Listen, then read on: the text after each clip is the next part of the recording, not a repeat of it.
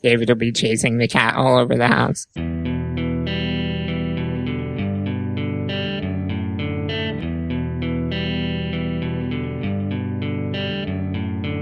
This episode is sponsored by Rackspace. Are you looking for a place to host your latest creation? Want terrific support, high performance, all backed by the largest open source cloud? What if you could try it for free? Try out Rackspace at rubyrogues.com/Rackspace and get a $300 credit over 6 months. That's $50 per month at rubyrogues.com/Rackspace. This episode is sponsored by CodeShip.io. Don't you wish you could simply deploy your code every time your test passed? Wouldn't it be nice if it were tied into a nice continuous integration system? That's CodeShip. They run your code. If all your tests pass, they deploy your code automatically for fuss-free continuous delivery. Check them out at CodeShip.io. Continuous delivery made simple.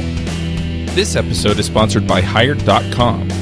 Every week on Hired, they run an auction where over 1,000 tech companies in San Francisco, New York, and LA bid on Ruby developers, providing them with salary and equity up front. The average Ruby developer gets an average of 5 to 15 introductory offers and an average salary offer of $130,000 a year. Users can either accept an offer and go right into interviewing with the company or deny them without any continuing obligations. It's totally free for users, and when you're hired, they also give you a $2,000 signing bonus as a thank you for using them, but if you use the Ruby Rogues link, you'll get a $4,000 bonus instead. Finally, if you're not looking for a job but know someone who is, you can refer them to Hired and get a $1,337 bonus if they accept a job. Go sign up at hired.com/RubyRoguesPodcast. Snap is a hosted CI and continuous delivery that is simple and intuitive. Snap's deployment pipelines deliver fast feedback and can push healthy builds to multiple environments automatically or on demand. Snap integrates deeply with GitHub and has great support for different languages, data stores, and testing frameworks. Snap deploys your application to cloud services like Heroku, DigitalOcean, AWS, and many more. Try Snap for free. Sign up at snapci.com/RubyRogues. Hey everybody, and welcome to episode 169 of the Ruby Rogues podcast. This week on our panel we have David Brady, who has mute button problems, James Edward Gray. Does episode 169 mean that we have 169 guests today? Just about. Avdi Grimm. Hello from Pennsylvania. Saran Yitbarak. Hey, everybody. I'm Charles Max Wood from DevChat.tv, and we have a few special guests this week. We have Postmodern. I have not seen the movie The Broom, nor will I probably in the near future, but I can quote 50% of it, mostly from YouTube channel videos and memes. We have Mislav Maronić. Hello from BC, Canada. And we have Michael Papis. Hello from Poland. So we're kind of talking about the... Wait, I want to hear Postmodern quote 50% of the movie The Broom. I'm waiting. I mean, it's The Room, but... Room, sorry. See, there's... Room. Lisa, you're tearing me apart. Hi, hey, Mike. Oh, hey, Postmodern. Nice doggy. Awesome. Okay, sorry. You may continue.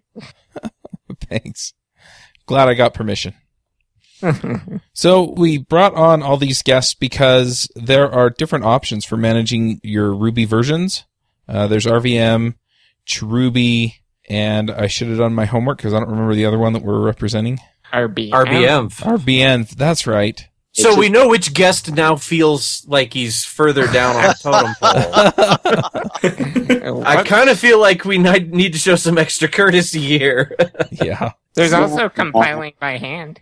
That's true. And that guest was not invited today. There is actually a person in the Ruby IRC channel, Freenode, who always advocates compiling by hands. It's not Roger Pack, is it? It's Chevy. I believe that's his handle. And then Ford jumps all over him.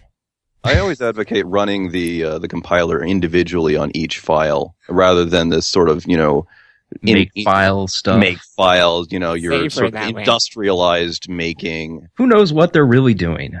Yeah, no kidding.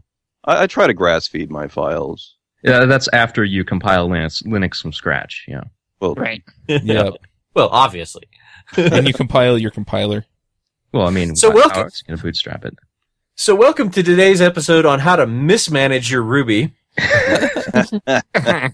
So one thing I think is interesting is that when I got started in Ruby, eons and eons ago.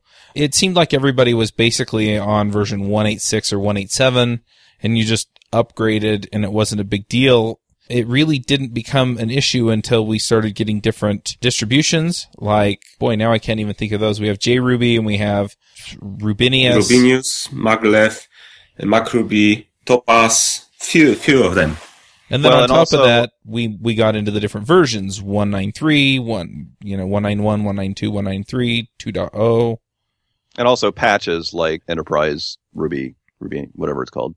And also the Falcon patches, the performance patches. Mm-hmm. Yeah. And REE, Ruby Enterprise Edition. And I remember kind of the first foray into this was RVM, and Wayne Seguin wrote it and basically supported it on his own. I thought he was kind of crazy all the time he was putting in on it. And it's interesting how this has all evolved into this ecosystem now. Do you guys want to briefly introduce the solution that you're here to talk about and why its approach is different, or, what scenarios it best fits? Well, can we back up before we do that? Can somebody talk really briefly about what is the sort of broad problem these tools solve? It's a great idea. I just want to mention something that wasn't mentioned historically, is that kind of the other reason for these tools is we've historically had problems with our environments, and these tools kind of have met the needs of, for instance, installing additional libraries, working around weird platform-specific bugs. I mean, RVM is, that was kind of one of the main things that Wayne originally mentioned, was he needed to install some, bleeding-edge version at the time on CentOS, which is really, kind of impossible. That's true, especially if you were consulting or switching from one project to another, where the requirements were just a little different. Right. Oh yeah. Is it fair to say that these tools all basically address a developer problem? Like, if I wanted to just distribute a command line application to a bunch of machines, to non-developers, I would probably just write it to the Ruby 192 API, and that's what you can find on Ubuntu, and that's what you can find on Macs, and I wouldn't worry about any of this. Or even just package Ruby itself and just make a giant binary package. Mm-hmm. But is it fair to say this is about the problem of being a developer in Ruby and needing to switch back and forth between different versions for different applications, or even try one application on many versions? We have few problems. There is the one problem of switching, which every of these tools solves, and the other problem is you need to get a version, and Ruby is moving quite fast, and none of the distributions is able to catch up with Ruby. So every time you want to install Ruby and you think of the package manager, you get very old version. That's very true. Maybe not old, but not very, but it's old. So talking about something like apt-get on Debian, I assume we say that whatever version you grab there may be a little bit behind the curve, and OS X has traditionally been quite behind the curve in its distributions, although Mavericks did pretty good catching up. What does it ship with? Good question. I'll check. So one thing that's interesting about that is that a lot of these versions of Linux, they start working on them a year or two in advance, and so they just lock in whatever the current version is then, and so by the time they release, that's why they're out of date. They built the packages way back in the day. Also, it's because you're probably using a long-term supported version, the LTS version of like Ubuntu on EC2, and so that's kind of the version of Linux that people know most. And that's kind of just like, oh, they're always behind. But, of course, if you're using something like Fedora, Gentoo, Arch, any of the other distros that are always trying to keep up to date, or OpenSUSE, I think is another one, they do a pretty decent job at least staying up to date with like the most stable version. So you're not going to get like, the latest version that was released yesterday, but you're going to get one that was released probably within the year, and, it's guaranteed to work. That's true. Maverick ships with 2.0.0 patch 451. It is obviously 2 minor versions behind now, but I think, I believe it was actually current when Maverick ships, or really close to it. And it's also worth considering that the packagers for a given like Linux distribution, they face a very different problem than we do as developers, because they have packages that depend on those Ruby packages. They have Ruby applications that are packaged that then depend on those Ruby VMs. And so they have to ensure that they don't break those dependencies that they're also shipping. So it's a different kind of problem entirely. Right. Thus, the big split when 1.9 hit and was pretty drastically different in a lot of ways. A lot of package managers kind of split that into a separate version. Right. On the systems like Ubuntu, if you install the Ruby package, that would be not even close to having a working development environment for developing something with Rails. You would have to install at least 5 or 6 optional packages. I remember that from the times I was working on Ubuntu as well. So using a version manager, Ruby version manager to install Ruby would ensure that you have actually a complete development environment rather than having something that's only good for maybe running command line scripts, but not being able to parse YAML or make an HTTPS request, things like that. It's similar to like installing Java. You can install a JRE or you can install a JDK if you're a developer. There is the Ruby full package, which I think installs most everything, but that's because, Debian has this history of splitting everything into little teeny packages. I mean, they were doing micro packages before it was cool. There's been a lot of debates on the value of that, and we probably don't need to get into it here, but it's kind of weird because then you can't rely on parts of the standard library, which is a little strange. So I guess the point is, as developers, we need more recent versions, we need multiple versions, we need to be able to switch back and forth easily, and we need to be able to install them easily. I think and have them coexist.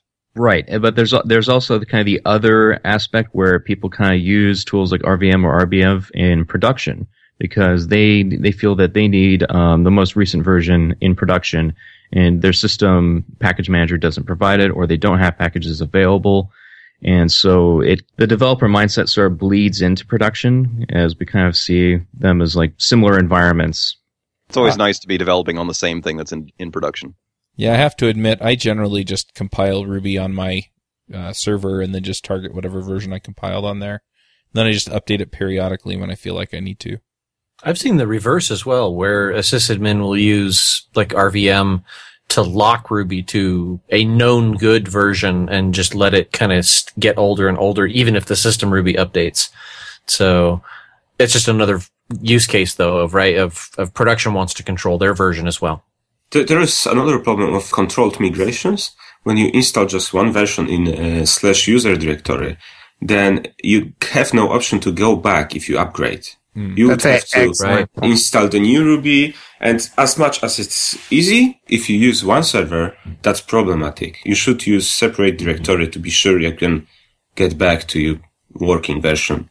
Yeah, you can downgrade packages, but yeah, technically most of the distros, what they do is they separate them into version families, and so you have these awkwardly, suffixed Ruby executables based on the version family. Yeah, you can install multiple directories, and there's ways about doing that. We can, I'm guessing later in the podcast we'll talk about Unix file system hierarchy. I would generally not recommend using any of the RVM and RBN in production, because eventually every mature production environment ends up being managed by scripts like Puppet or Chef, and having a compiled version of Ruby with patches for performance and garbage collection. So this convenience of easy install and switching, while it's great for development, it's not a convenience I think sysadmins need for setting up production environments. But the convenience they need is to be able to compile and lock down a project to a single version of Ruby that's optimized for running this application. And that might not be the canonical version of Ruby or the one that is just straight up installed by saying RVM install this or RVM install that. But a lot of people don't really mind having this managers in production. So I see a lot of people managing their production environments with either RVM or RBN. And this is going to be one thing, this is going to be hard to talk about the podcast, is RVM and RBN are really similar to pronounce. I don't usually talk about this stuff out loud. So right now that I do in this podcast, it's really interesting that to hear that there's basically no difference. But what I was saying about production environments, we get a lot of support requests for people who are trying to set up their production environment, that they're really struggling with RBM and setting that path. And I usually tell them, if you don't know how to set it up, maybe you shouldn't be setting it up, because if it's too complex for your environment, then, better not do it, because if you end up with an environment that you don't understand how it works, that is not a very good place to deploy your, production code onto. Right, because all these tools, they all depend on being configured and having a certain environment. And in production, a lot of the times the shells are not going to they're not going to load up these configurations. They're going to run under different users. They're going to run under empty environments. And these tools kind of add an extra layer that your scripts have to be cognizant of to make sure to load or whatever, or run under the correct shell if it's, interactive login shell, something like that. And yeah, it really is unnecessary for production, because I feel like a lot of people have gotten sucked into using these tools over the years, and they kind of forgot that, well, yes, you have a development environment, but production environment requires a certain level of administration and a certain amount of systems engineering, where you actually kind of craft the environments. And sometimes that might require compiling source code and making a package, configuring files. And we kind of got sucked into using all these automated tools. And to use RVM or RBM and chruby with these tools, it requires more modules and more plugins and such. It's worth noting, too, that the packaged versions of more recent Rubies or patched Rubies have started showing up, that you can find PPAs, Ubuntu PPAs for very recent versions of Ruby, like Brightbox has a PPA for that you can just have your server source from there. Right, and that's definitely, I think, the way forward, creating specific packages and, making sure that they're trusted. Yep. So okay. I do want to get into the nitty-gritty of running my development environment. And just to kind of set the stage, I've been using RVM for a long time, and I really haven't felt enough pain to switch. Does that make sense? So I'm curious as to, what the advantages or disadvantages are of these systems, and why I should pick one over the other depending on how I work. Maybe we could just go around the horn and each maintainer could mention, what they think is the main focus of. Yeah, what's your philosophy of? Yeah. RVM was started on servers, so it wasn't a tool for developers on the start. And it has a lot of stuff that helps you work with your server, like when you have a problem with setting your environment for cron, for services, for every Ruby you install, you get an environment file which automatically loads proper configuration for that Ruby, and it also generates wrappers. This way you can say in cron, use this wrapper, the direct path, and it will automatically load your Ruby, proper configuration for Ruby, and the proper application you want to run, the gem you are running. As for development, just for development, RVM, it's not really a feature that was from beginning, but RVM has this auto-libs feature that automatically, depending on your system, on your versions, configuration, detects your dependencies and installs only what is needed. So you have GCC, some version of GCC installed in OS X, then you don't need to install another version, so it's not hard-coded. Install the newest version. If there is some older version, it's used. So there is a lot of code that detects what's already available, and if it's possible, don't install anything else. So I guess that's one of the biggest things for RVM. RVM had also sometimes issues, and because RVM is really, really big and used by many users, and there will be people that had problems, and as long the problem was not reported, it could go unseen because I didn't have the problem, maybe any other contributor didn't have the problem, and some people might say, okay, there is a problem, I will stop using it. It's just, I think it's a question of reporting it. RBN, as opposed to RVM, was imagined in a way that it would be following the Unix philosophy, relying on executables that were in your path, and almost non-hooking into a person's shell to intercept calls to commands like Ruby, Rake, Bundler, or others. And to do that, RBN operates in a way that it creates shim executables in a special directory that's added to the path that intercept these calls to any of these commands that you might have, that you might be using in development. And from there on, it figures out what the current version of the Ruby should be for this directory, primarily looking at that Ruby-version file, like other Ruby managers do as well. And it dynamically switches the call to this specified Ruby version.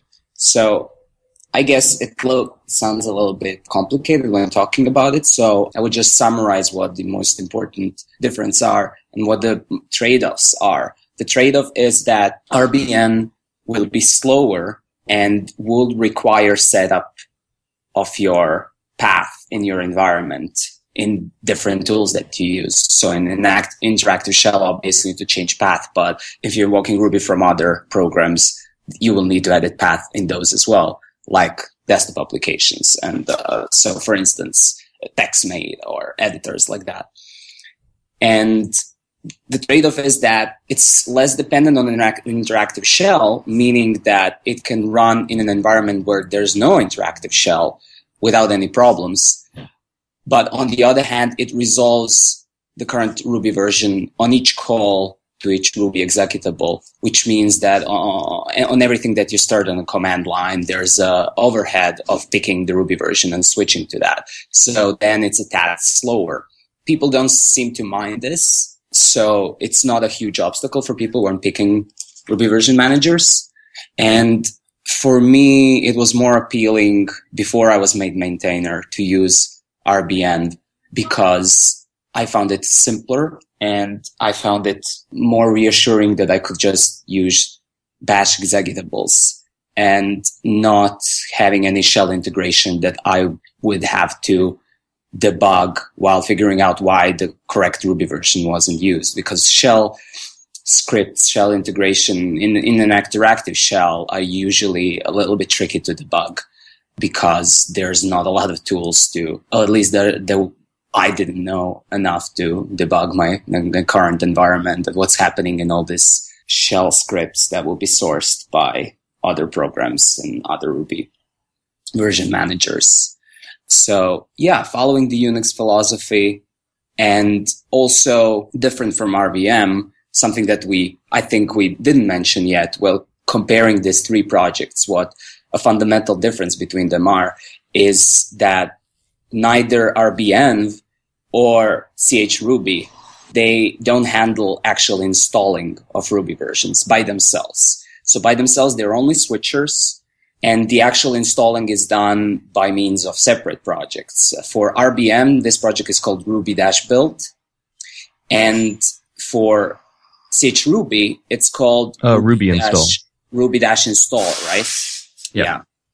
So typically users of RBN, they also install ruby-build, and typically users of chruby, as I think, they typically install ruby-install projects. So these projects go in tandem, but they're developed separately, they're released separately, and this is both a positive and a negative thing. Positive is that they can be released separately. They track each other's issues. They solve separate problems. So there is this separation of concerns and responsibility. And as developers, we like this. Users, though, they often get confused where's the boundary between these projects. So especially for RBN, they report bugs about compilation of Ruby in the RBN projects because they think they're just using one project. And that's completely understandable. I would think so as well. I mean, like when using software, you're not aware of its internals. But on the other hand, as a maintainer, I appreciate that these concerns are separate. And I also appreciate that I can choose to not use ruby-build, or I can use any alternative project, or even like chef scripts, even in my development environment to install Ruby. So I can use a combination of Ruby version switcher with another style of installing the Ruby version. So another style of compiling Ruby versions on my system. And that will be, the short overview of RBN. All right. So I think I'll go next here. So chruby, or that's what I like to call it pretty much. You can pronounce it however But yeah, it's patterned after the concept of creating very small and very simple Unix utilities. And it's a path-based switcher, so it modifies the path environment variable primarily to provide access to the bin directory of your Ruby. And it also adds some additional paths to the path variable, for instance, for Ruby gems, so you have access to all the Ruby gems of that Ruby. Let's see, and going through the features. And by that, do you mean the binary directory? Like yes. The directory, well, not binary, but the directory of Ruby gems executables? Yes, and I'll go more into that. But anyway, so chruby, its philosophy is it's minimalist. A lot of people kind of like throw around the words simplicity and complexity. I think minimalism, from the art term, makes a lot of sense here. It's minimalist in functionality and also size. It's split into majorly 2 files, so like you can choose to load one of the 2 files. Oh, I should also point out that a lot of these, like for instance, RVM and some of the other switchers and managers, they use this weird trick. I think also RVM does it as well, where the actual majority of logic is in another bash script, and they load in a minimal amount of shell script that basically just calls out to that bash script for certain needs, and then evals the output of the script into the shell. And I kind of felt that was a little too much misdirection, and so chruby literally just source it into your shell configuration. So it loads directly in and can modify environment variables as it pleases because it's basically just shell functions. But the main file, chruby.sh, is 99 lines of code, and then the other file, auto.sh, which handles auto-loading, so you can choose not to load that if you don't want it, for instance, in a server environment, is 31 lines of code. It runs on Bash and ZHS, supports those. It's heavily unit tested. That was kind of one of the main things that a lot of people typically choose not to do when they're getting to Bash because they feel it's just so simple. You don't need to write tests. What could go wrong? But yeah, so it modifies a couple of environment variables, primarily path. It also detects the correct gem directories and adds those as well to path, the bin directories of the Ruby gems. As of course, Ruby gems is, since, was it 191 or 190 technically, has been embedded into Ruby. So there's like actually 2 technical gem directories. The one that's actually built into Ruby that ships with certain default gems. And then there's the user directory in your home directory, .gem. And it also sets gem home and gem path, which are used to look up gem directories. And it sets gem home for regular users to your gem directory because a lot of people prefer to install gems without sudo, and it also compartmentalizes it by version. So you can have your 1.8 gems separate from your 1.9 gems and so on, and also, your JRuby gems separate from your MRI gems. And see, it also detects the Ruby engine, the Ruby version, and some other environment variables, and it exports those. It's very simple, and it also supports fuzzy matching. It also doesn't care where your Rubies are installed. You can basically just add the paths to the Ruby's environment variable, and it will use that. It defaults to using the system Ruby because I kind of feel that should be the de facto go-to Ruby. If it's broken, you should probably, file a bug with your distro or OS vendor and get it fixed or get it updated. It also supports auto-switching like I mentioned, which auto-detects .ruby-version files, which I think most all switchers have standardized on, which basically just contains a string, and that is kind of dependent on how the switcher wants to handle that. Again, chruby supports fuzzy matching, so you can literally just put 1.9 in there, or 2.0, or JRuby, or whatever, and it'll just attempt to match it against the names of the Rubies that it knows. And auto-switching is actually pretty fast. We were kind of worried initially that there would be some sort of performance degradations because we had to resort to some clever tricks because, as it turns out, not all shells are so nice. On ZHS, it uses pre-exec functions, which is a set of hooks you can add that will run before every command. And we basically just have a simple command that scans the directories for your .ruby version file. And if it detects it, it'll set some environment variables so it doesn't have to redetect it every time you run a command. And it can detect that, we're already using that version file. We've already switched to that Ruby. We don't need to do it again. Bash uses trap debug, which is another kind of hook for running before every command. Yeah, and so that works out pretty well. That was kind of one of the main things that was requested by people. They really wanted that auto-switching that they'd grown used to from RVM, so we kind of eventually hashed out kind of the behavior and how it should work. I was actually very hesitant to add it. Kind of the philosophy, keeping with the minimalist philosophy, is, do we really need these features, or have we just grown used to using them? For instance, using a Ruby, manager or switcher in production. That's kind of the thing, like, I feel we don't really need this. Another thing we've actually been really hesitant on adding is Gemsets. I actually am working on a separate script that you load in that would provide lots of functionality and features for managing and manipulating your gem path, which I think is a lot better, solution than having these Gemsets that are rooted in your .gem file in your home directory. I'd kind of like to talk about some of these features. Yeah, I would too. Especially, how about Gemsets, since they were just brought up? I'll explain what I know about them, and feel free to correct me. But so I believe the feature came from RVM, Ruby Version Manager, where Rhythm, yeah, obviously. I think that it had the initial feature of Gemsets, and the idea there was you can use all of these to switch Ruby. So you can say, I want to use Ruby 1.9 or I want to use Ruby 2 or whatever. But in RVM, you can say, I want to use Ruby 2.0 with Gemset, my crazy project. And the idea then is you get basically a clean set of gems that only has the gems from that particular project. And so when this came out, it was almost needed because it was a lifesaver. Yeah, because at the time, resolving dependencies in Ruby was unbelievable. It was horrible.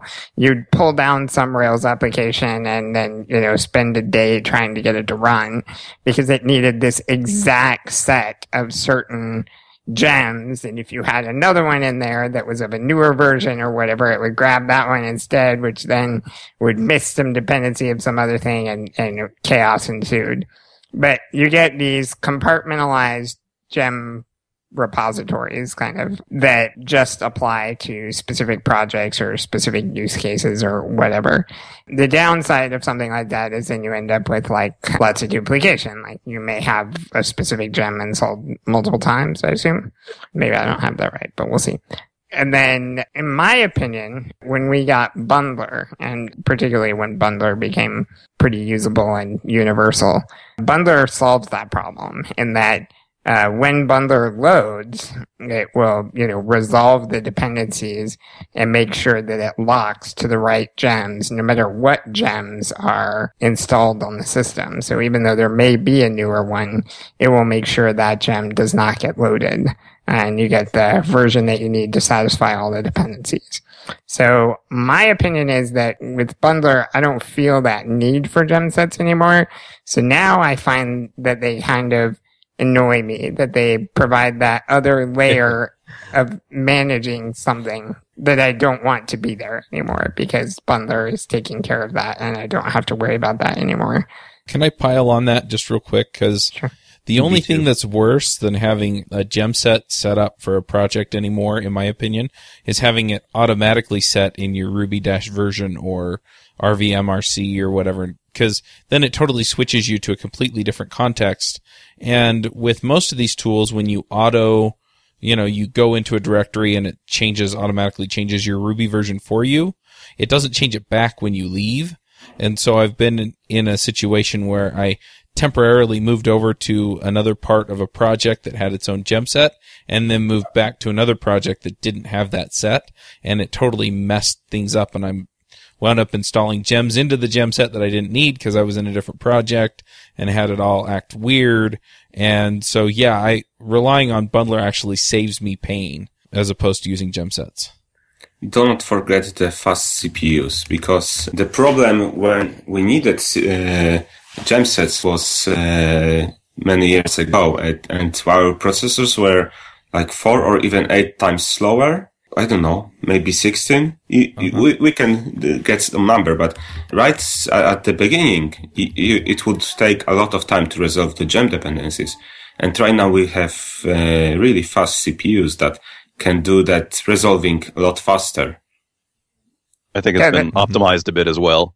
Yeah. Definitely. The Ruby Gems developers have done a good job of optimizing the version picking strategy. That was a major pain point in the past, where I was developing on really large projects and trying to run some sort of executable from them and installed in kind of like my main set of gems. It's like, wow, why is it taking forever, like literally at least a minute to load? And it turns out if you have lots of versions installed that are of like really low level gems that pretty much every other gem depends on, for instance, like RSpec or Rake, that will actually slow down the version picking strategy because it has to map out this whole version tree. And they actually did a pretty good job of optimizing that. And you can actually speed it up by going through and running gem clean or gem prune. I forget, but you can basically uninstall all the older versions that have built up after, running gem update multiple times, and actually does speed things up. But also, I really dislike about Gemsets, and this is a good example of how these features get started and really no one questions them. For instance, like how all these projects are always naming their configuration files something file. And originally that was because Rake named Rake files after make files. So they're kind of copy and make, kind of like a tongue-in-cheek thing. But then, now we have gem files and guard files, proc files, and no one really stops them like, wait, why are we naming a file? All in the root directory with no extensions. Your text editor loves it. Right, exactly. Yeah. If Josh Susser is listening to this, he's punching the air right now. But yeah, and like one of the things that totally struck me about gem sets, because usually when I need some sort of functionality of isolating gems, it's usually to isolate them to a specific directory so they don't pollute my main gem source. Because let's say, because we're so obsessive about test-driven development, I find like something that annoys me in a really big project, that's a Padrino, and I have to pull down all these repos, and then I have to run bundle install, and I have to make sure, I have to use bundle install either, tell it to stuff everything in vendor gems, and then use bundle-exec, or I have to somehow isolate the gems. But really, why do the gem sets have to be in your home.gem and then have a name? Why not just put the gems in that project directory? Because then when you're done with the project, you just RMRF it, and boom, it's done, it's cleaned up. And so that was kind of one thing that annoyed me about this sort of assumption that this is how gem sets have to be implemented. Yeah. So I'll be that guy. Can I be that guy? I was going to say, is anyone going to speak up for gem sets? Not only am I going to speak up for gem sets, but I'm going to speak up for bundler and gem sets together. They're two great tastes that do not taste bad when mixed together. James actually challenged me to give up my gem sets, and he and I worked on a project for a while where there were 50 different projects, and having gem sets for each one literally meant that checking out the projects, if you're using gem sets, that's going to take 1,500 hours to build everything and duplicate everything. And I totally got it. I could totally see it. But when you do a bundle exec, any gems that you have that you like, that you use for your development, but do not necessarily go in the project, and they exist if we're developers and we're writing our own tools and we're crafting our own, IRB customizers like I do. I have quite a few of these. And if you do a bundle exec, those gems are gone. They are inaccessible to you. I love being able to put gems in my global RVM gem set, and then they don't get pushed up to the project as part of the gem file. And I can still get to them from IRB when I'm debugging, when I'm developing. I do totally agree with all the issues that have been raised about bundler and gem sets. Like when you change out of a directory and the gem set follows you like a lost puppy, that's a bad thing. The thing that I do like about the difference between bundler and gem sets, or specifically between bundle exec and gem sets, is that it seems to me like bundler is a dynamic way of loading your gems and deferring the version managing to the last possible moment, where gem sets is statically caching them. And I think it was Postmodern that just mentioned a minute ago about why not just bundle the gems into the project yourself. And with the exception of size constraints, I think that might actually be an agreeable, workaround solution. Yeah, especially if you're just only working, if you're only trying to do a one-line change to a project and then run tests and do a pull request. Also, allow me to blow your mind. So, gem sets, all they're doing is changing gem home and also appending something to gem path, which gem path is sort of like path, except it's for directories to look up gems within.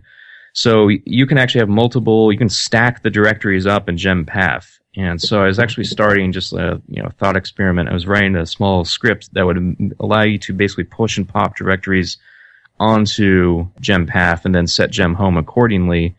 And it's still a work in progress, but it's called like gem_path.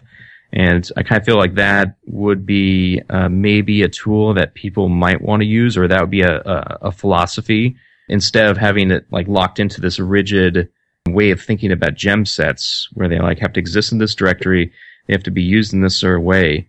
We could just expose these variables and have something that would allow us to manipulate however we want, whether if it's wanting to put a directory on the front of gem path so it takes precedence over everything, or put it on the end so it basically just, what's the word I'm looking for, unions the gems into the existing kind of like gem hierarchy.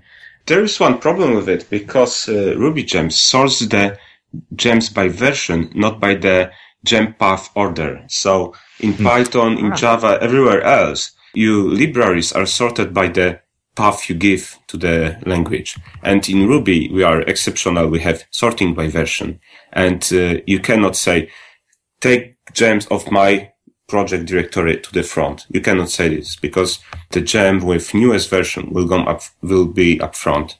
One other little trick for the executables is if you install with Bundler and you use the bin stubs option, and then you modify your path so that it looks in /bin first, you can get around some of this. Now, it only then works if you're in the root of your project directory, but most of the time I am when I'm trying to run those executables.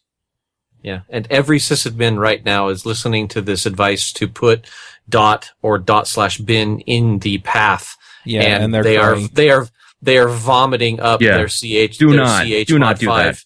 Yeah, they're setting -X on everything you own right now. It doesn't have to be an all or nothing thing. I write shell functions for things I commonly do, like RLS to start a Rails server, and I have that function do a couple of things like see if there's a bin directory in the current directory. If there is, and there's Rails in there, let's do bin Rails server. If there's not, let's do, whatever, and work our way down. So that's a lot safer than just modifying your path or something. Yeah, and I just want to put a caveat on the ./bin thing. I have it on my development machine. I don't put it on the server because that's crazy. And I really do like the approach of just being able to just run Rake in the root of my project and not. Here's another interesting question. Why are we locking down the versions of basically development CLI utilities? Because that's kind of one of the things I started thinking about was, why are we specifying a specific version that always is going to differ from the current version that's installed globally? Why not just put gem rake in the gem file and it'll always use whatever the latest version is? Going back to my point about having things that I didn't want pushed up into the project, I have probably 5 to 10 different little fiddly gems that I use on IRB that are like, do you remember like hirb and wirble, things that would like colorize stuff and make text tables and that sort of stuff? I've got like awesome print. I think everybody's got awesome print, but I mean, I've got a little thing that I wrote called vertable, and it's just a gem that I wrote that makes vertical tables. That's all it does. It makes text tables, but it sorts them vertically. And nobody else uses this. I'm the only user of this gem. I wrote it. It works for me, and I'm done. And I really needed it to debug a project. I finally ended up switching to the looksee gem, which is awesome. If you're not using looksee, you should be. But vertable and looksee work a little bit differently. And I was comfortable pushing looksee up into the development group of the gem file, but I was really uncomfortable pushing vertable up because it's like my own private hack gem, and any maintainer taking on the project later has got to get the vertable gem and go, what the hell is this? Why is this in my project? So I feel compelled to point something out about RVM, since we've been kind of harsh on Gemsets. You do not have to use Gemsets with RVM. I think they're on by default, but there is an option to totally shut them off. Just ignore them. So I'll link to that in the show notes, and you can just turn them off if you don't want to use them. So I think that's cool. That makes me happy. So can I bring up another difference that I've run into lately between the systems? Sure. Yeah.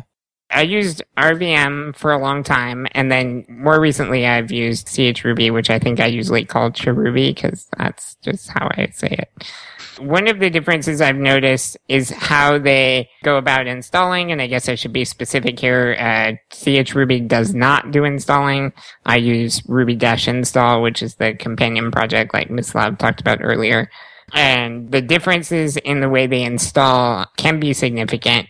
It's my opinion that RVM goes to great lengths to try to install whatever you say, doing however it should do it for your system. So like it has a recipe in its head for how it should install Ruby 2.1.2 on a Mavericks OS 10 system. And it goes through these steps and it makes it happen, including the correct little fiddly bit gotchas that you're bound to run into when you're compiling it by hand and you end up Googling the error message and find out, oh, in Mavericks, they do this, so you have to do this, kind of thing. Whereas chruby is more minimalist, like Postmodern said. Therefore, it's just, hey, it downloads it and compiles it for you. That's what it does. So one of the things that I ran into recently is I was using chruby on a very recent Ubuntu, I think, Ubuntu 14, before the core team got Ruby set for a difference in readline that was the default in libreadline, that was the default on that distro. And so I tried to compile Ruby with chruby and it just died with a crazy error. And I had to do some searching around, just like I would have if I was compiling it by hand. What's this error message mean? Oh, there's a problem with the libreadline version you have. It's already fixed in Ruby trunk, so I had to go find that commit, or commits really, and get the patch. And chruby will let you patch Ruby as it's built. It has a switch, or Ruby install, I should be more specific. Ruby install will let you patch Ruby as it's built. It has a switch where you can give the patch and then, have that patch put in and it will do it. But I had to do that myself. I had to find that patch, I had to get it there, and I had to add that switch to get it to do that, and then it would build Ruby. And they did fix Ruby very soon after this problem, but I was compiling just right on the edge of the curve and I ran into that bug. I think those kind of problems are pretty rare in RVM, because somebody runs into them, then they fix RVM to patch it for you and do whatever it needs to do. And when it runs into that system, it just knows what to do to install it, and it does it. So I don't remember having those problems. I think I should also bring up the important point that pretty much all of us kind of agree with. It's important that we fix these problems upstream, and a lot of the times Ruby core will kind of drag their feet because they have this like complex release engineering process. Then they push out a new version, and in between that time, we have to then handle all these bug reports coming in, like, oh, the Ruby's not compiling, it must be your tool that's broken, and we have to constantly forward people to the upstream bug report. And it would be just nicer if we had a more streamlined process where we can actually fix these problems at the root cause. I'm trying to think of also, was it issues with compiling against older OpenSSL, which that was, I think, before Mavericks came out, that Apple was shipping this extremely old version, and MRI started requiring a newer one. And so I feel like that if we were able to actually get Apple to upgrade that quicker, it would reduce a lot of the complexity and a lot of the need for these tools to kind of manage these things for you. The problem is asking MRI or any distribution to upgrade something. It takes time. Like they have this long time support idea for systems like OS 10 or Ubuntu LTS, and they cannot just put something in the system. You probably have to use either patch because you are using the new compilation system, or you would have to get a head version of Ruby, which is in both ways complicated. Yeah, I think I agree that, obviously the ideal thing is for the fix to happen upstream, because we don't want people to run into it again ever, and that would be great. But, the speed that developers move is exponentially faster than the speed that MRI moves, which is exponentially faster than the speed that Apple moves, right? I think. Well, I think a lot of that comes down to the number of use cases you're dealing with, right? I mean, I, as a developer, run into a specific number of use cases. Ruby has to handle everybody in the Ruby community's use cases. Apple has to handle all of the stuff that's going to run on their platform. And so, yeah, there's a lot to know. I think that this is an interesting topic for me, especially lately, the patches and the ability to install Rubies on different systems, especially in newer versions of system with newer versions of dependencies such as OpenSSL, libreadline, and others. We had a lot of bug reports in Ruby-build about Rubies not being able to compile, and especially not the most recent versions, patch releases of Ruby, but the previous ones like 2.1.1 or versions like that. And people report to us bugs, and which are almost always bugs with Ruby's incompatibility with system dependencies, and that is fixed upstream. And Ruby-build had this philosophy of no patches. So different from RVM, we had the philosophy of we're not going to apply any patches for you. And that gives you the security of this Ruby version will be unchanged, untweaked, and you are in control completely of the Ruby version and what happens to it. We will just run the compile process for you, and that's it. But lately, I've been starting to think that we should be backporting some patches like RVM does, because our users have a pretty bad experience lately on a variety of systems.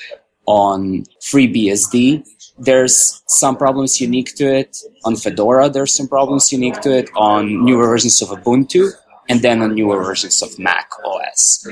So, because these bugs are user-facing bugs, they are a problem of Ruby. But since people do need to install sometimes older versions of Ruby, and I'm not even speaking 1.8.7 or anything like that. I'm speaking about 1.9.3 or 2.1.1.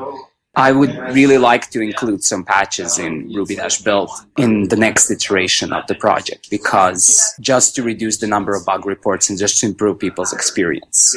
So in this way, I wanted to propose to Sam Stevenson, I already did, I'm waiting for his reply, that we kind of quit this philosophy of patch-free just because our users are not having a great time lately installing Rubies, installing other versions of Rubies because of this cross-platform differences.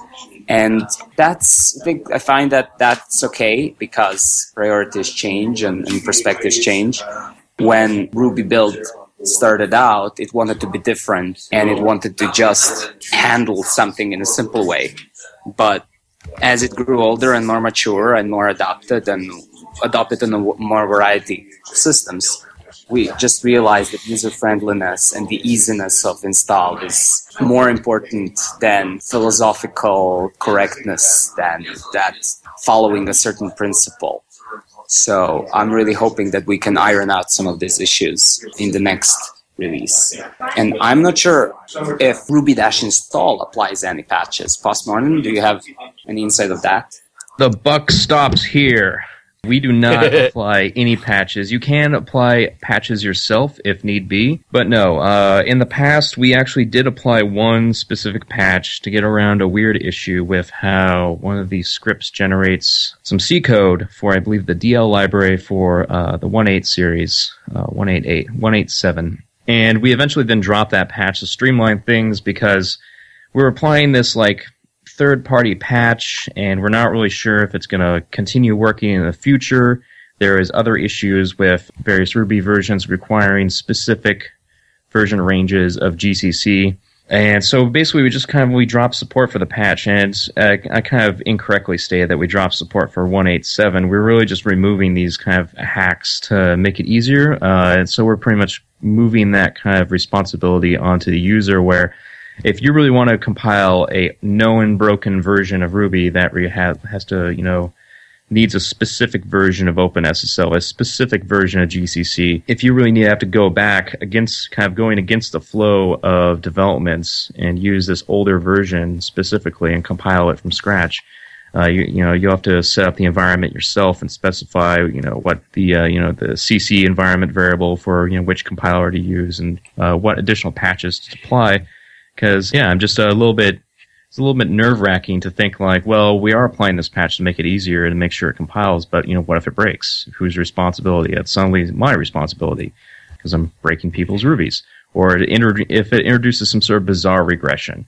Yeah, and also I think we do tend, as developers, I've noticed in the Ruby community, we get stuck on versions where if something's already fixed in a previous version, why not upgrade? Check the changelog. Probably it's not that significant of upgrade. It's not going to, new features were introduced. Mislav, I have a question for Mislav. I was thinking about extracting patches to separate repository. Mislav, we probably should talk about it because RVM already has a lot of these patches, and maybe we could use one repository so we don't duplicate the efforts to get something working. And yeah, I think that could be a great idea. Yeah, that is an interesting idea. I was always looking at the patch sets of RVM, the patch sets, just the whole bunch of patches that are embedded in the project, that are rendered in the project. So I was always a little bit intimidated because I didn't know what most of these were. But I guess some of the patches in the project are, a different importance. Some are performance leaks, right? And some are patches that are really needed to compile on a certain system. But I definitely think I don't want to be reinventing the wheel and figuring out everything from scratch if it's already been figured out. So definitely if there are already ready patches from the RVM project, and I know that some people are pulling patches from the RVM projects to apply to Ruby build because it has the option, the same as Ruby install, it has the option of applying patches on the command line that some people are pulling from the RVM repository. So they either do it from Ruby's version manager, SVN tracker, and not SVN bug tracker, but some of them are pulling them from RVM. So because they're already doing this, I don't see why not. It's just that one reason I would like to have them embedded in our project would just be the technical simplicity of when you pull down, when you get cloned. Of course. I was thinking about the same for RVM. Yeah, but we should definitely talk about it because we can use the same repository and just clone it to inside the project. So it's duplicated, but we can put new patches in one code that we can synchronize. Can I only request that you compile the patches together per version, because that make it easier to apply a bundle of patches instead of individually incrementally applying the patch? We can add a tool for that. Yeah. Because that'd be kind of nice. That's one of the main things I've run into when people are trying to, for instance, apply all the RVM patches. So they're just all these individual patches, and kind of nice if you just had one contiguous compiled patch for that version. I feel like we just brokered a peace treaty here. This is awesome. Can I ask one more difference? Diplomacy. One more difference about this, the two different install types. I believe I understand this, but please correct me if I'm wrong. That one of the downsides to the RVM approach, I think, is that basically if I'm using RVM and I want to get, the newly minted Ruby, I need to first update RVM so that it knows the new magic formula for the Ruby installing and then do that. Whereas with Ruby install, I don't update it because it has no idea, one version of Ruby from the other. Actually, RVM does check your version, and if it's older than the available online version, it will give you a warning, and you can set a flag to automatically update. Ah, interesting. So then it would try to build it just having no special recipe, right? Just using the default strategy. Yeah, knowing there is something newer, RVM can automatically update and get the newer patches.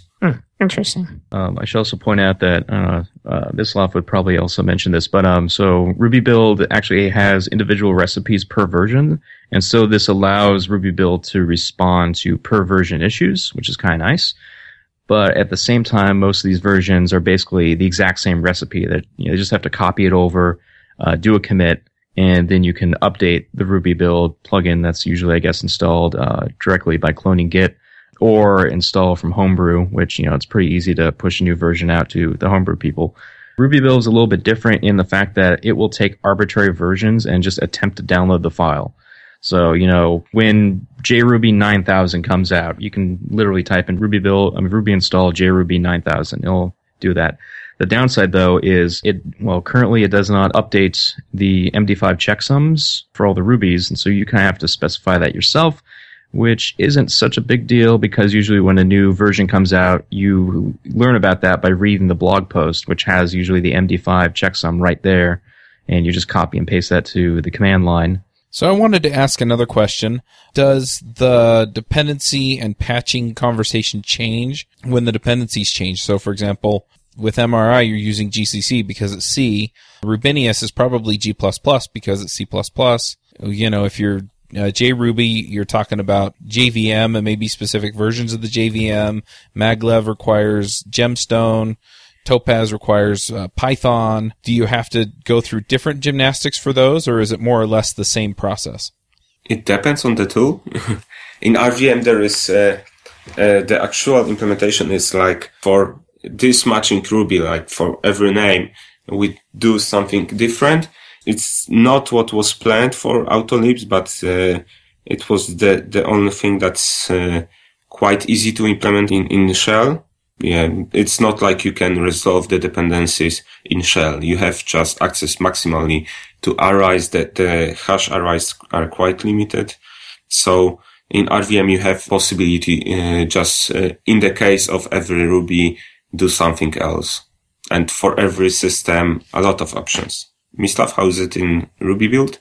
Well, it's not as complicated as it thinks. Like, for instance, if we're talking about JRuby, what I wanted to say, it doesn't have to be as complicated. Like JRuby, for example, to download and install it, you don't really need to have a Java development environment or anything like that because you're actually downloading a binary. So the installation process by itself, it's usually simple, but it's the responsibility of the developer for using non-standard, well, not standard, but non-MRI Ruby implementations is the responsibility of the developer to actually set up their runtime environment for this kind of Ruby implementation. So the Ruby installation process will just handle fetching of this Ruby implementation, but you're still in charge of setting up anything else because obviously we're not going to touch Java on your computer or anything like that for JRuby. So you'll have to handle that yourself. And I'm not from Rubinius. I'm not a big user of alternative Ruby implementations. So I don't have much experience or much to say about the experience with developing with those. But it seems that whoever are the people who are using those, they seem to be content because we don't get a lot of bug reports or complaints that something is not working. So I think I'm confident that we are solving this problem of obtaining the Ruby versions, the Ruby implementations very well, and we're leaving up to developer to handle the rest of their development environment. And for now, it's working all right. So for Ruby install, we basically are quote-unquote recipes for each kind of implementation. It's separated into basically a script that specifies the individual steps to install that Ruby. So you have like a configure step, you have a clean step, you have a compile, you have an install step, and pretty much those are there's a calling make with some log messages thrown in there. So it pretty much depends on the actual build process and scripts of that Ruby. So if there's a problem there, it's going to crash. They're going to have to report it upstream. But as far as dependencies go, we basically have dependencies sorted out per package manager. So we have like all the dependencies, for instance, for Rubinius, and we have them for apps, Yum, ports, Mac ports, Brew, and Pacman, which is the Arch Linux package manager. And so we just list out all the build and runtime dependencies that are necessary. I'm kind of considering splitting those apart so you can basically only install the runtime as opposed to the build. And for instance, one of the gotchas for JRuby, we do install JDK, but that is only for apt, yum, and pacman. Homebrew, they actually don't, for copyright reasons, they don't include that. So basically we just print a message saying, go to this URL and download it. We have had some issues where people wanted very configurized and customized environments. For instance, they wanted JRuby, but they didn't want to have X11 installed on their server. They wanted a headless JRuby environment. That meant they couldn't use all the GUI toolkits that are included with the JDK.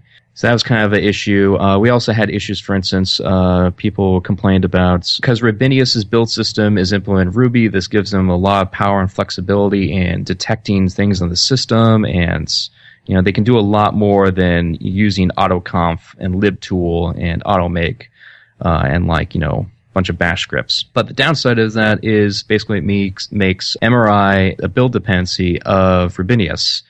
And so some people vehemently wanted to build Rabinius, but they didn't want the Ruby package from the package manager installed in their system, which, they could have gone afterwards and just uninstalled. So kind of had to draw the line there and basically saying, well, it's a build dependency of Rabinius. If you have specific needs, you can always build it by hand. There's compilation instructions on the website. You can literally just copy and paste. And yeah, that kind of generates some, some hurt feelings. Some people got really angry about that. But, that's kind of the philosophy of Ruby install, is that you run it on an actual system and you don't have to do anything else. It handles the dependencies, it downloads the files, does all that. There's no user interaction unless there's bugs and stuff like that, of course. Or password. Yeah, you at least enter in, run it under sudo or something like that if you want to install it globally as root, or you run the package managers to install packages. The other gotcha is because Homebrew installs everything into USR local and Symlinks libraries back into the Homebrew, I think they're called kegs or something, I forget what they're called, in the cellar, I think that's what they call it. The autoconf configure scripts do not check user local by default, and so we actually have to add all this code that specifically passes in all the paths from Homebrew, just for Homebrew. So we have specific logic just for them, and also Mac ports, to pass in the directory to check for all the libraries. And so when you install Ruby with Ruby install, it will actually compile against the Homebrew libraries as opposed to your system libraries. There are some edge cases, like on Raspberry Pi. The clock gets time shifted, you get it off after getting it to sleep or shutting it down. So RVM automatically installs NTP for you and sets it up, because after unpacking Ruby, the time is in future, so you cannot build, and there are problems with the build, or when you work on OS X. And the OpenSSL package is not native package from Apple, so your security certificates for downloading anything from internet are either old or even not existent. So RVM automatically syncs them from the Apple certificate store. So there is always something more to do, and I think that the problem is finding a line. Where is it good to do it all? And sometimes you don't have to do everything. But if you miss these steps, you leave your users vulnerable, because most of them doesn't know about the lack of certificates in OS X for OpenSSL. Right, and that's another OS X related issue, and so we probably need to work better on fixing that at the root cause. I think Apple is at the verge of dropping OpenSSL at all. I'm not sure if they shipped it in the last release of their system, but they don't want to have it. Maybe they'll switch to Libra OSSL. Trollolololol. I actually want to throw in a question here. So what do you guys think about this kind of an ongoing push? I mean, thing we've been trying to do is get more Ruby implementations to publish actual packages, so people don't have to deal with compiling things versus with Clang or GCC or the past troubles, having to install Xcode and all that stuff, where we can just download a precompiled trusted binary and install that. I believe Rabinius is moving towards creating a bunch of precompiled binaries and packages, so you can basically just add some sort of repository, install some sort of RPM or deb, or just extract a tar.gz. And the last man standing who doesn't basically provide binary packages is MRI Ruby core. I have a ticket for them for it. Yeah, we've been trying to convince them, but it kind of seems like a human resource problem where they're hesitant to take on the challenge and the responsibility of distributing precompiled binaries. And what if they break? But even though there's the RVM build scripts that automatically will spit out precompiled binaries, there is also recently I saw a person, we'll have to add the URL in the show notes later, but who's basically set up a build process for creating precompiled binaries for RBM that install into, basically, you extract them, they're like tar.gzs, into your .rbm versions directory, if I remember correctly. Travis shares number of binaries for different versions, but only for the Ubuntu version they use. Yeah.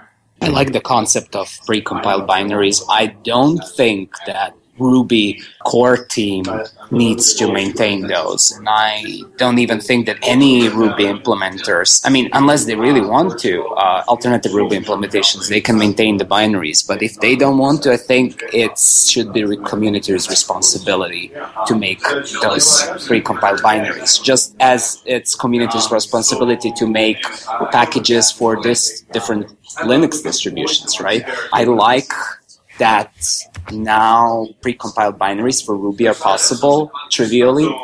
So we've been looking lately, there are open pull requests and issues on Ruby Build's issue tracker that we do the support for downloaded precompiled binaries if they're available. If not, compile it for your current system.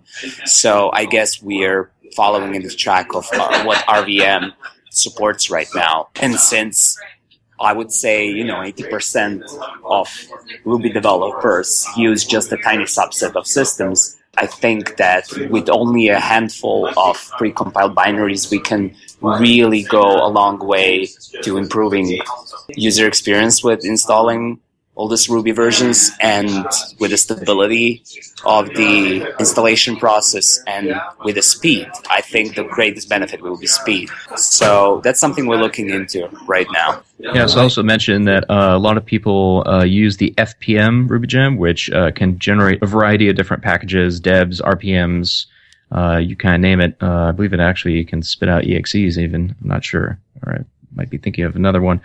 But yeah, and so it is possible to actually roll your own packages to basically use Ruby build or Ruby install into an arbitrary directory, and then package that up, and boom, have a nice precompiled package you can drop onto servers. I just want to, wave my finger as someone who works in security.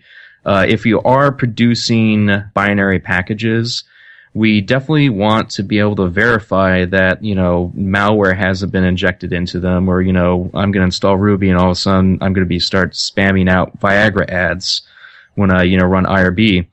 And so there's a whole kind of... I could totally see that. Right? I know. IRB. That gives me an idea for a new gem. Yeah, so there's a whole thing called deterministic builds, and the Tor project, I think, was the first ones to start touting this as something that was necessary, where you actually have a build process that you can reproduce the binary and prove that byte for byte, nothing was changed. And so there's actually a tool for this called Gideon. It's a Git, E-N, G-I-T-I-A-N.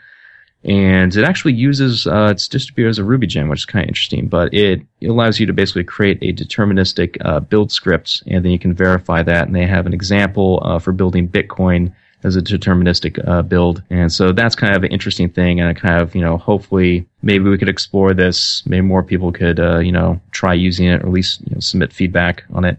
Isn't that a bit over-engineered, though? Isn't it enough to verify that a download hasn't tampered with by just checking the checksum, like MD5, or as Ruby build recently switched to SHA checksums? But how do we know that your system isn't compromised, or your compiler isn't compromised? So you basically need like a completely other system that's independent to verify. I'd really love to see a blog post or something on this, because I love the idea of binaries. Just pull down a binary that works instead of making me wait until it compiles or whatever. So it was mentioned the Raspberry Pi earlier, and I think compiling Ruby on my Raspberry Pi takes around 3 hours and change. It's pretty close to 4 hours, I think. So, yeah, a binary is a big deal then, right? I'm reminded that every time your gem installs a gem that you don't know anything about, you're executing somebody else's code on your system. Yep. But in case of gems, you can go and see the code. You can even fetch the gem and manually install it from the binary you fetch. But in case of Ruby, you get executable that's compiled code. You would have to be able to read the machine code for your system. And plus, binaries are usually stripped, so you're actually, and also optimized. So it's a lot difficult to actually audit them, at least for a layman, like us. I know this great story about Heroku getting hacked. This was years ago. I guess 3 years ago or 4 years ago. The way that got, their whole infrastructure got compromised is that somebody wrote a gem and published it on Ruby Gems. That as a part of its installation process, it opens an SSH tunnel back to the attacker's machine. So the gem install will hold indefinitely, and it will last a really long while. And during this time, the attacker had an SSH access to unlimited SSH access to Heroku's infrastructure, and they kind of broke out of just one isolated environment and got access to other environments as well. And it was pretty nasty, and they were really quick to patch it up. And I don't know how much of this was published or, if they were official Postmodern, but I was talking to some Heroku engineers, and I just thought that was a genius way to hack into somebody's infrastructure by making a gem like that. So I'm always amazed by the resourcefulness of hackers and the way they can think outside of the box. That's a sobering story. Yeah, no kidding, right? It makes me appreciate how hard what the three of you are all working on really is. So many different environments, so many different combinations, so many different versions of Ruby and implementations. I think one of the things we should probably do is just thank you all for your effort, because you make all of our lives considerably easier every day, and we don't have to read the messages reporting all the problems that you do. And I'm sure it's amazing. Oh yeah, I also like to add on to that. I think I speak for everyone, the round table here, that Bash and shell scripting is like the worst programming paradigm ever. Yes, it's really bad. The worst. I'm not sure if the worst, but it's really bad. It's pretty bad. It's all the caveats and edge cases. That's what really gets you. Avdi, you write something in shell. Avdi, you write web apps in Bash now, right? Yes, I do. Yeah, cool. Is that the new thing? Are we already moving off Go? Bash on Bales? I don't know. No, please. So there's actually something very similar to that. That's a real thing. That's amazing. Yeah. It has a slightly rude name. So the COBOL on Cogs website is still up. I'm more of a fan of Fortran on Fails. There you go. So have we more or less wound down? Is there anything else we need to know that we just didn't think or know to ask? I have a question for all of us, and we can take turns answering it, as I would ask what's next for each of these projects. So what's next on the roadmap for RVM? I can answer what's next in the roadmap for RBN. And I guess CH Ruby is kind of like the way it is right now. It's minimalist. I don't see it undergoing radical changes, but that might not be true. So I'm interested in each of these maintainers telling their story. So I would like to start with RVM. Oh, yeah. So RVM has this big plan for RVM2, which, because I hate shell, will be written in Ruby. And I've started working on it. I have moved parts of RVM1 to Ruby already. And there is few gems. Some are even used in other Ruby switchers, like what was it? Ruby Gems bundler gem, which automatically does bundle-exec for you, because I really had problems with users.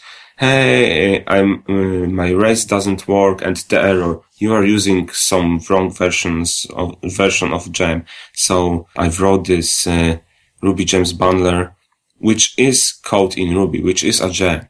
So, which will load proper, will set up bundle setup for you instead of asking you to run bundle-exec. So it might be a bit slower in some occasions, but I got 3 or 4 people that were really didn't want to use it, and otherwise I'm really happy I wrote it, because now I don't have to answer all these questions, where these versions don't match. Everything just works, and I'm moving parts of RVM code that does work after. So I'm moving code to Gems now. Everything that's run after Ruby is installed, because RVM depends on shell. We don't have Ruby dependencies. I cannot move everything at once to Ruby, but everything that's run after Ruby is installed, I'm moving to Gems, and there are already a few gems in GitHub/RVM. And after I move everything what's possible for RVM1 to Gems, I will be moving all the code base to Ruby, with changing the scope a bit, and changing is not enough to say. I will extend the scope, so it will be no more just installing Ruby, because Ruby has dependencies like Java for JRuby. And I was having the talk with JRuby maintainers, Tom and Charlie, this Eurocamp, and they want to install JRuby 9000 with RVM, but you need some special sort of Java which implements, I don't remember the new feature, but there is a new feature which is right now in beta release. So you need to install this version of Java to make this new JRuby work. And this is quite problematic to make sure everything is properly installed. So RVM2 will no more be just for Ruby. It will install everything. And as for version switching, I'm thinking about borrowing parts of the ideas of CHRuby, because that's the minimalistic switcher. That's really, I like this idea, but maybe I will go somewhere between RBenv and CHRuby, where you will get really small switcher, but with some possibilities of extending.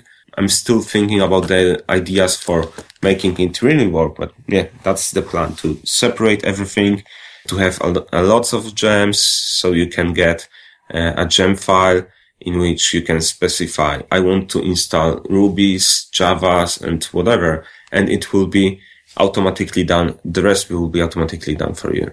All right, thank you.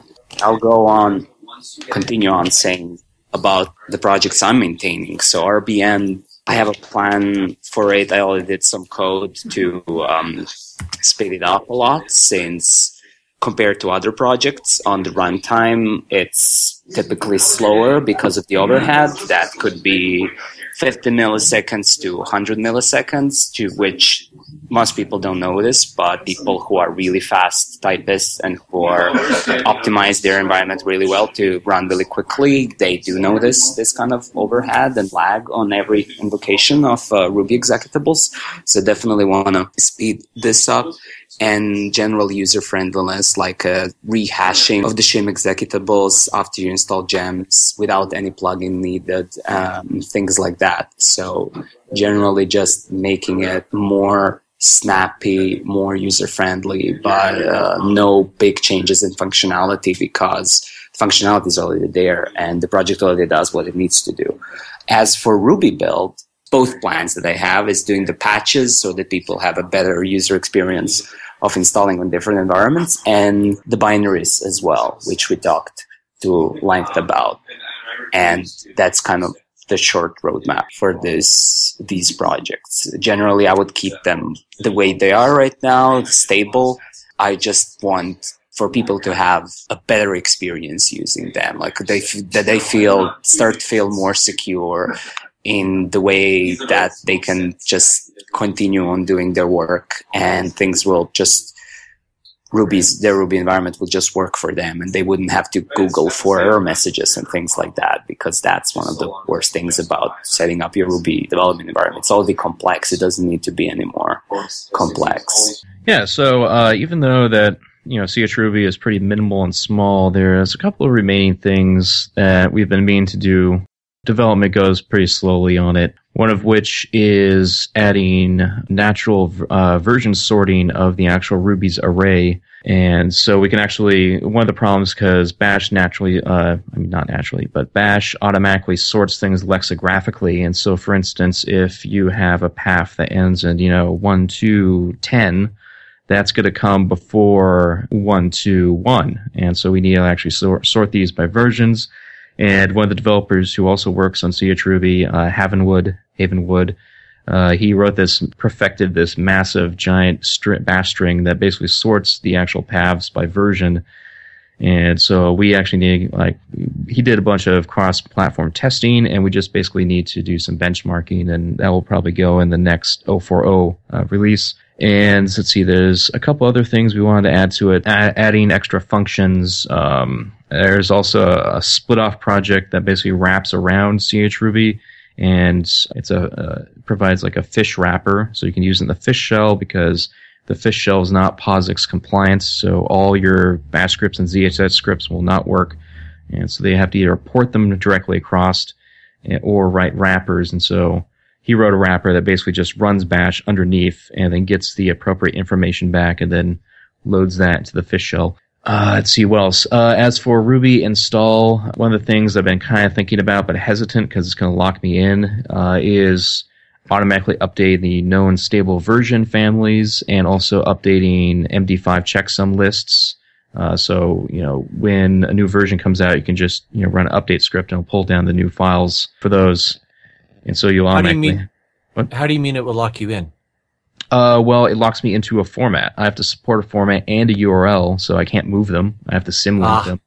And yeah, so I've been kind of wanting to change the format, for instance, how we list stable versions, and instead of actually having them grouped by version family, just do fuzzy matching on them. So you could just it'll just pick the largest or highest version of 1.9 if you select to install 1.9. Yeah, and Etsy, we have support for binary builds in there. We just haven't released it because there's really kind of uneven supports. Everyone has their own kind of binaries, and that's kind of a weird thing, and we have to sort that all out. Also, when I have some actual free time to actually work on code, I want to wrap up this gem path helper and kind of release that. Because I had another utility called CH Gems that kind of did a weird kind of CH root for Ruby gems, but there was issues with CH Ruby because TMUX users required that we did more kind of aggressive automatic version switching, and that kind of broke some of the features when you use it in conjunction with CH Gems. And so I kind of want to move to the gem path utility, which will just be loaded in your shell and will not spawn a subshell. So that's pretty much it. It's pretty stable. And I kind of think also I'm watching how things are kind of evolving. There's a huge push in the Linux community to move towards Linux containers and Docker. Even this new roadmap for the Fedora Linux distribution, they have this big kind of castle in the sky plan called Fedora Workstation. And it's pretty much going to be applications will be distributed as Docker images that'll run in self-contained environments and then communicate with the system through Unix pipes or dbus, something like that. Or no, I think they're actually using the KDBus, which is integrated in the kernel. But yeah, it's something else. So that's, I think, it for me. Awesome. If people want to find out more about these different options, what are the best ways to do that? Probably just say read the wiki pages. The readmes, all the readmes for these projects are incredibly detailed. There'll be URLs in the show notes, I'm pretty sure. RVM also has a nice wiki. Yeah, they're all on GitHub. All right, yeah, we'll put links to all that in the show notes then. I think there's an interesting correlation, just real quick, for you guys can rebut me if I'm wrong, but I think there's a good correlation with Hicks' law and with Lever's law. Hicks' law basically talks about the complexity of a thing versus the efficiency of it. And Lever's law is a law that I made up and named after my friend Don Lever, who once said, everything the system does for you, the system also does to you. And I noticed that people who like, CH Ruby also like mini-test. And they also like small, sharp things. And people who like RVM tend to like RSpec and tend to like Cucumber, and they tend to like, I want the system to do everything for me. And I think it's really interesting that there's that commonality. And I find it fascinating when I find somebody who loves one complicated, luxurious tool and also loves one small, sharp, fast, deadly tool. That's a nice little hypothesis there. It'd be a shame if someone would provide a counterexample. I don't fit those categories. Yeah, actually, I love RSpec, and I'm actually in the process of converting. I kind of like settled on these like sets of tools, and so I've been using RSpec forever. Hang on, I'm tweeting something. All right, I'm going to push us into the picks. James, do you want to go first? Sure. I'll just do two really quick. This first one I noticed just before we got on the call, and it's basically an analysis of the most popular Ruby standard libraries by usage. And it was pretty interesting. First of all, the list of 30 they give are probably something you should be familiar with. I'm pretty sure I've used all of them, save maybe one. And you probably should know these. But also they kind of explain their process of how they came up with these numbers and what they thought about that. And it was pretty interesting. So it's a fun read if you're into this kind of stuff. And my second pick is this, since we've been talking a lot about system administration stuff, and I'm kind of a system administration dummy, there's this system administration screencast that covers lots of cool utilities and kind of made me think of some of the stuff we talked about with Julie Evans recently about, understanding how things are working at the lower level, and I found that interesting. So if you would like to see some cool system administration stuff, you might enjoy these sets of screencasts. That's it for me. Okay. Avdi, what are your picks? As I've mentioned several times on the show, I recently went to the Midwest I/O conference in Kansas City, which is a very cool sort of multidisciplinary, multilingual conference. And the opening keynote was really cool, really worth watching, very inspiring. Dr. Jeff Norris talked about mission-critical innovation and talked about his experiences running Mars missions, or running the team that writes software for Mars missions. Fun fact about writing software for Mars missions: they keep writing the software basically right up until the point that the lander lands on Mars, because they can keep sending software updates to it. But he also had some very interesting presentation software, which I'm not even going to try to describe. But anyway, the video is up on YouTube and totally worth watching. I'll put a link in the show notes. On a less technical note, got myself some new glasses recently, and after a tip from a friend of mine, I went to Warby Parker, which is an online store, or mostly online store, that basically they just sell really high quality, like designer glasses that they've designed for a relatively reasonable price. They're like $95. Which, if you look at the full price that on the glasses at your local glasses store is probably a pretty good deal. And you just send them your prescription and they send you glasses. Or I think you can also do a thing where they send you a bunch of different frames without glasses in them, so you can try them on and then, figure out which one you like. I've been wearing them for a while now and they worked out really well. One more pick. I cannot believe I haven't picked this before, but I was looking through the picks and I can't find it. So I will pick the show Pingu. If you have Netflix and you have kids and you are not watching Pingu with them already, young kids, you totally should be. It is the most adorable kids show ever. It is claymation. It stars a bunch of claymation penguins that speak in a made-up gibberish language, and it's precious, and it's inoffensive to adult sensibilities, I'll say. It's one of those shows that I can sit around and watch with the kids and not just get mad because it's so lame and badly done. So yeah, really cool show. And I think that'll be it for now. All right. I'll jump in with a couple of picks. I'm going to pick 3 books. They're all really short. On Audible, they're an hour and a half or less, and they are kind of these self-helpish. I hate using that term but anyway, I found them really inspiring, so I'm going to share them. The first one is called Rhinoceros Success, and basically it's about focus.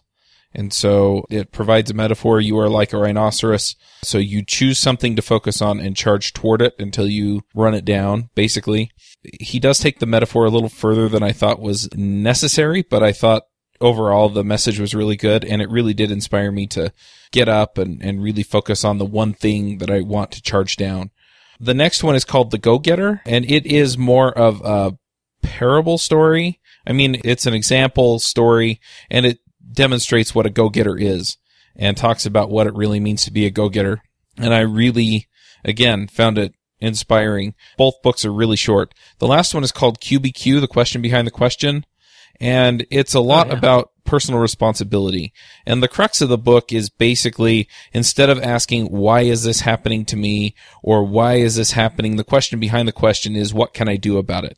Because if you are asking whose fault it is, or asking why something is happening, you're not really getting to anything constructive, because you're not asking, what can I do to fix it? And so it kind of trains you to ask the questions that are going to lead you to a solution, or at least lead you to a constructive way of dealing with it.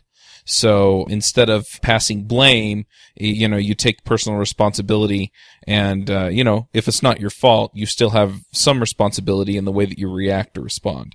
And so instead of, why is this my fault, it's, how can I make the situation better?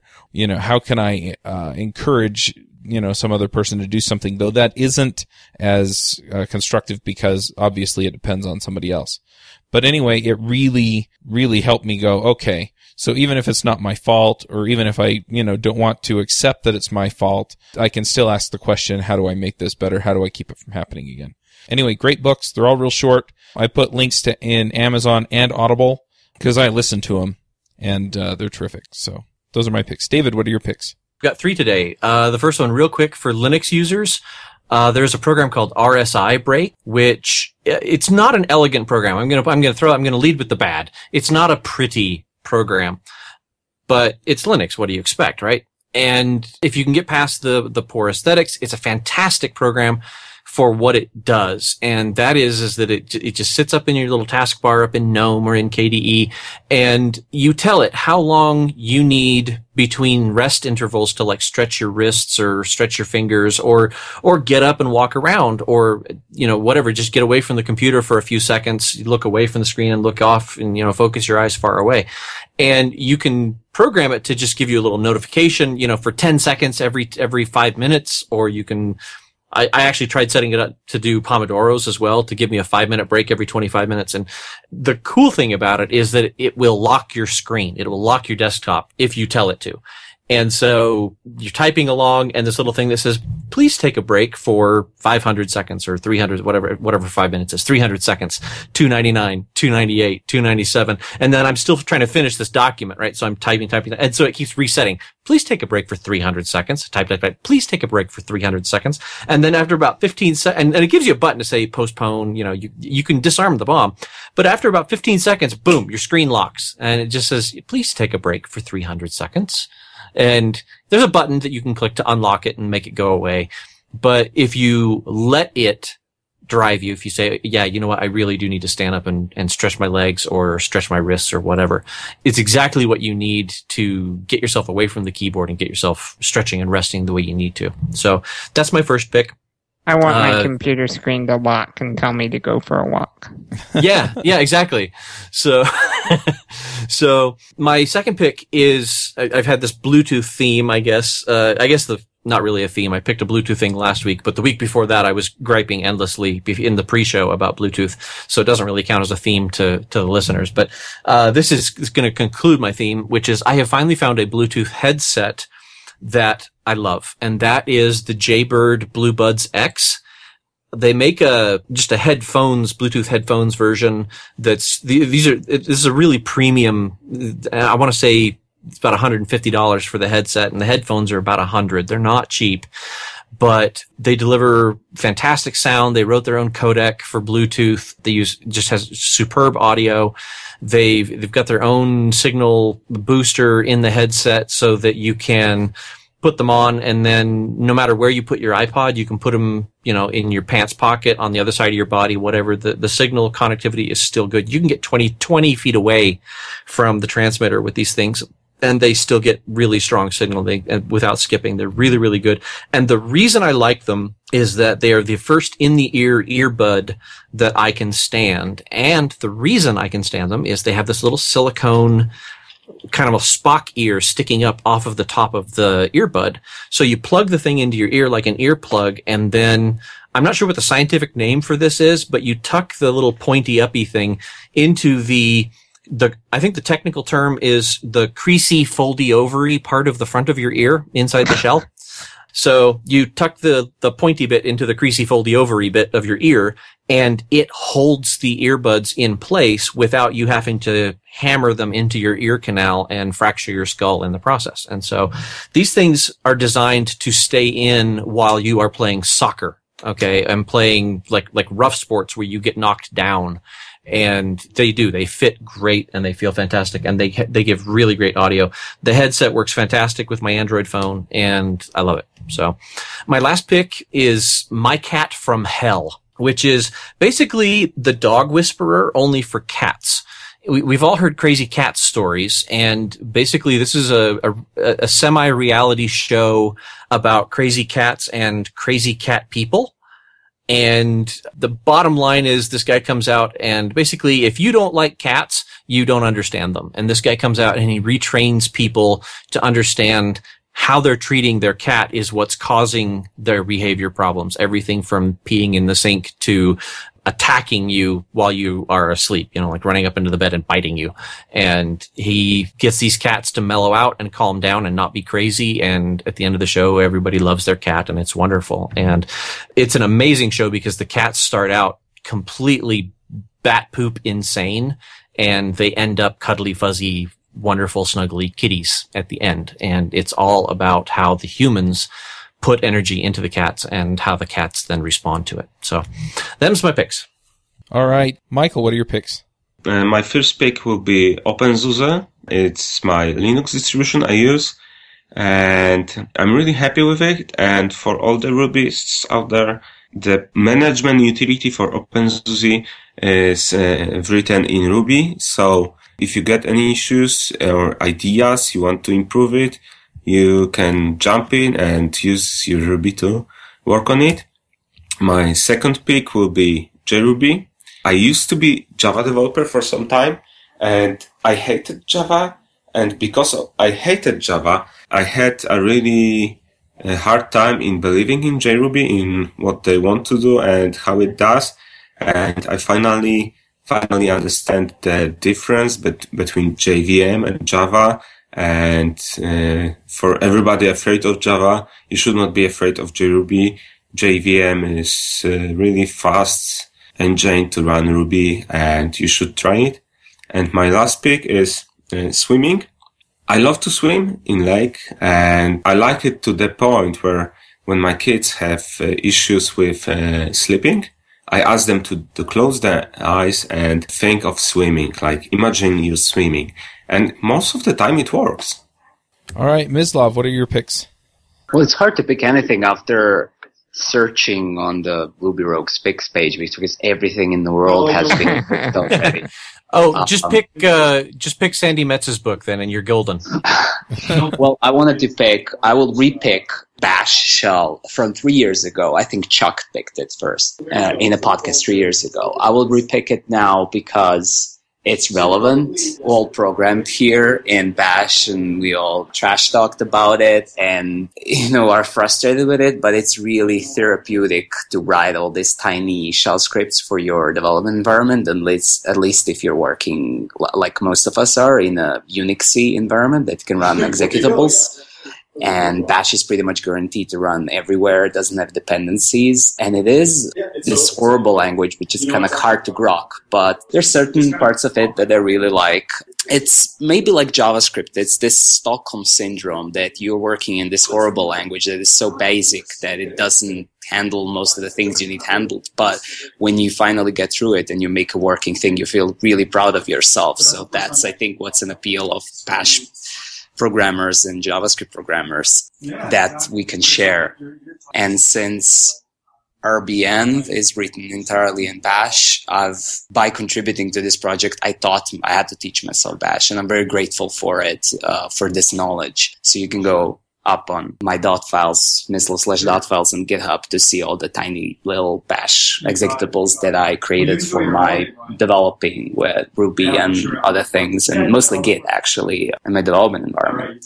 And Bash is the first pick. The second pick would be British Columbia, Canada, in the summer. I'm currently backpacking around here. I won't stay much longer. I'm going down to the US, but it's a fascinating place to be traveling, and I recommend everybody to at least take one summer and a few weeks or more to visit British Columbia, because it's really great.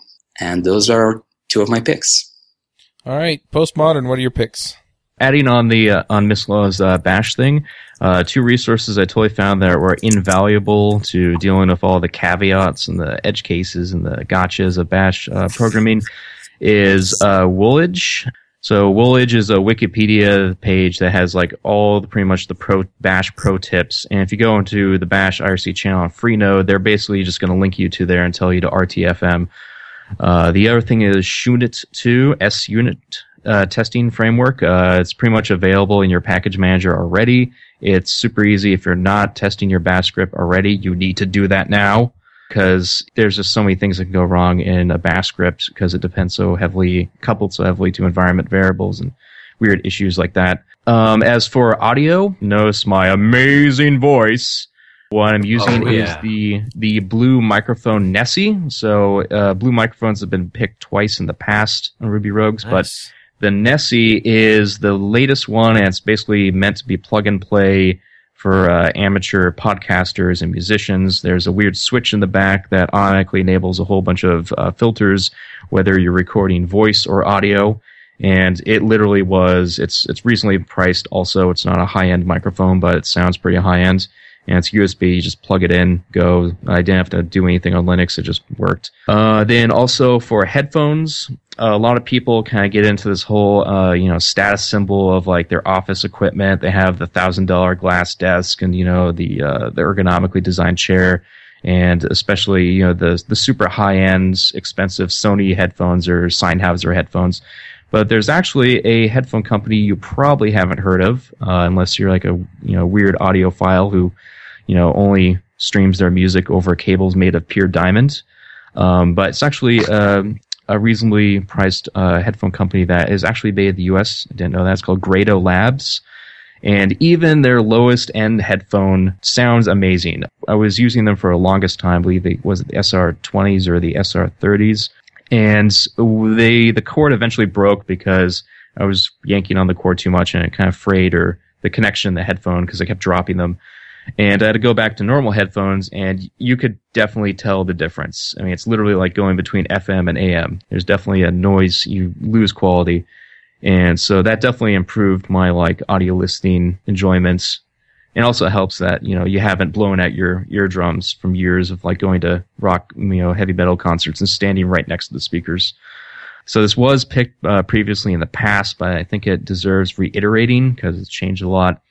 All right, so in this age of all this gnashing of teeth about Rails and, is Rails omakase or whatever, or is TDD dead? I've had a whole bunch of enjoyment recently by building APIs and web services on top of Padrino. And Padrino has actually improved massively in the recent year. And one of the great things about it is just the fact that it's familiar because it's built on top of Sinatra and it pulls a lot of the Sinatra isms in. But also the fact that when you submit feature requests to them, be like, hey, it'd be great if you could filter the requests coming in based on what parameters have been parsed. And that way you can actually use it to kill mass injection vulnerabilities at the router level. So before it even gets to a controller, it could just kill it. And they actually accept your feature requests and they try to implement them. And they're like, hey, that's a great idea. Instead of no, go away. And that's been a whole lot of fun. So try something else. If Rails isn't working for you, there are other options. And lastly, something that's massively improved my productivity is using an alternative window manager. And so kind of the whole ideas or desktop environment, whatever you want to call it. Yeah, on Unix and Linux systems, we've had this whole abundance of all these various window managers. There's zillions of tiling window managers where all the windows are just tiled congruently onto the screen. probably because they're so easy to write. There's like tons, but I use a normal, I think you would call it Mosaic window manager. And so I'm still on Fluxbox, which is a really old one, but one of the benefits is it has amazing configuration and amazing key bindings.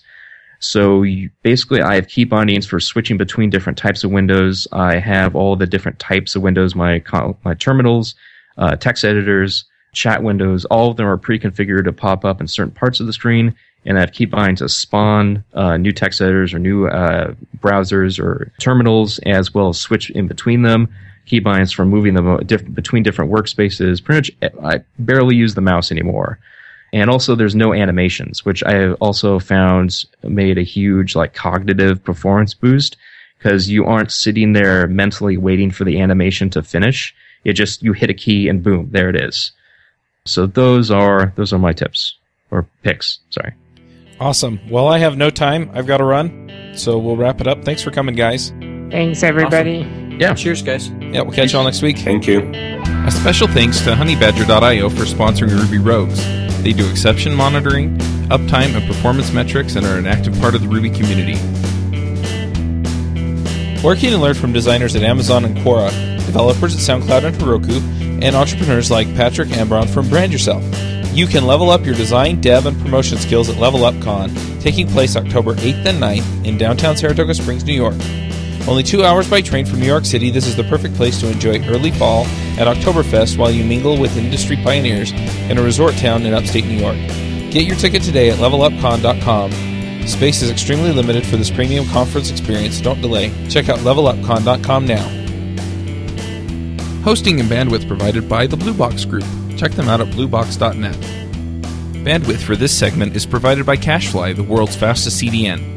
Deliver your content fast with CacheFly. Visit CacheFly.com to learn more. Would you like to join a conversation with the Rogues and their guests? Want to support the show? We have a forum that allows you to join the conversation and support the show at the same time. You can sign up at rubyrogues.com/parlay.